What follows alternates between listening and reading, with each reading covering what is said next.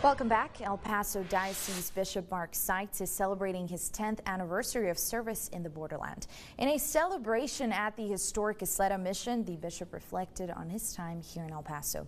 Our photojournalist Tony Pina reports. The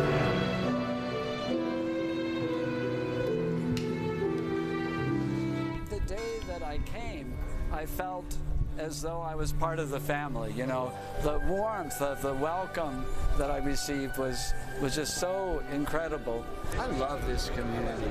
We have all of our moments just like any family, right?